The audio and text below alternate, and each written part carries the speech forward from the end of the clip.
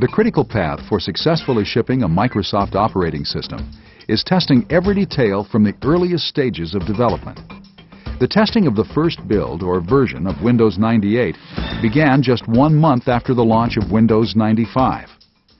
A build contains the complete code for the Windows 98 operating system. Today, Windows 98 consists of over 13 million lines of code. The daily cycle for writing, reviewing, adding, and testing code begins each day with a war team meeting. At this meeting, the Win98 development team discusses the current status and plan of action. Nearing the final release of the product, the team frequently meets multiple times a day. In Windows 98, there are over 3,000 customer-driven enhancements, each requiring new or revised code. The code for an enhancement is written and then individually tested.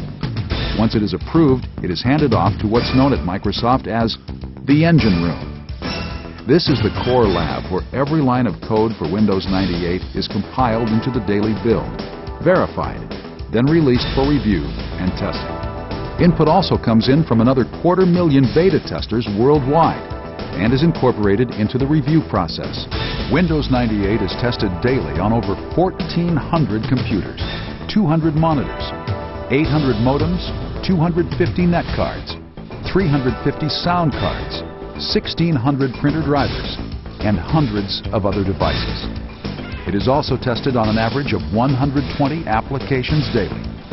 By the time Windows 98 ships, it will have been tested for compatibility with over 5,000 applications from around the world. The objective of this testing and review cycle is to ensure that Windows 98 meets performance, stability, and compatibility standards on PCs worldwide. As a new day begins, so does the daily cycle for Windows 98.